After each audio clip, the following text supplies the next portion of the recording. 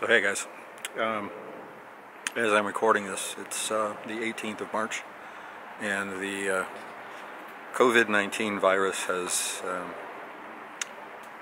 complicated our lives quite a bit. A lot of the shops and stores, all of the restaurants are down to delivery only. There are no more sit-down restaurants that are open. You can still get drive-through in a few places, you can get delivery.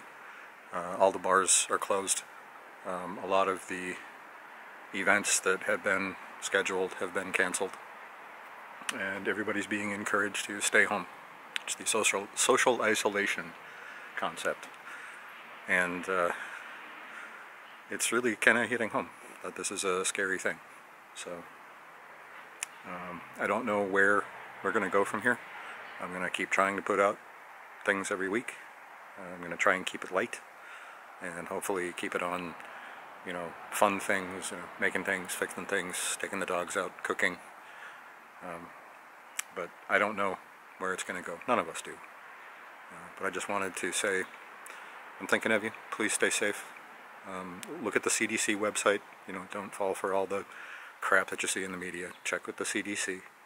They know what's going on. They're doing a very good job. Wash your hands. And we'll see you on the flip side. See you later.